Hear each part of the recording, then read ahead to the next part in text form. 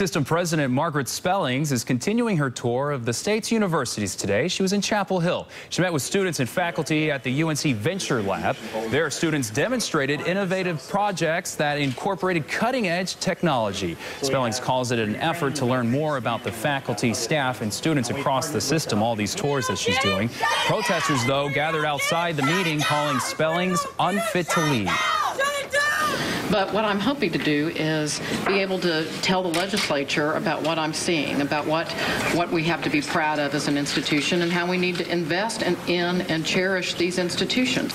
This was Spellings' first visit to the Triangle University on her statewide tour. Tomorrow